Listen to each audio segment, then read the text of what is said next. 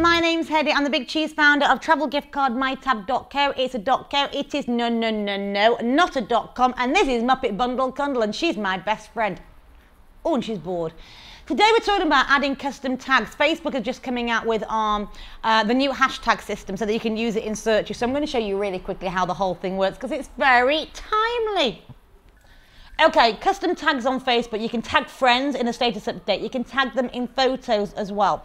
You can also then start doing the hashtags as well. That's a big one now. So the second you do a hashtag, you can then start typing Muppet Dog, which will show up in newsfeed. So if you go to there and you start typing in Muppet Dog, it will then show all the different references to the word Muppet Dog. Obviously, there's going to be nothing coming up there because I've just made it up just now.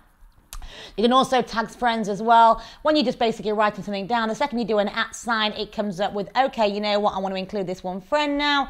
And then your friend is now tagged. Your friend's going to receive a notification if they've got it set up, and then you go and post this one out. Absolutely totally fine.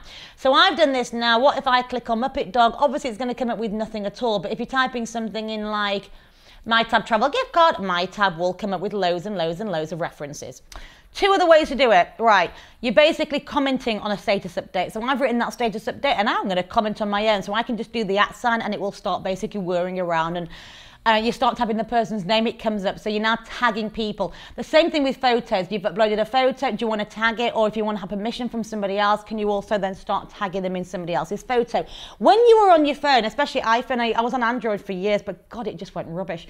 iPhone, if I just start typing in a name like Jim, and Jim Browning's my friend, as I'm typing it in a status update or a comment, it will actually start coming up with the list. So I don't even need to do the @ with it. But if you want to do the hashtag one, that's a new one. It's cool, it's sexy, it's Facebook, it's rocking it.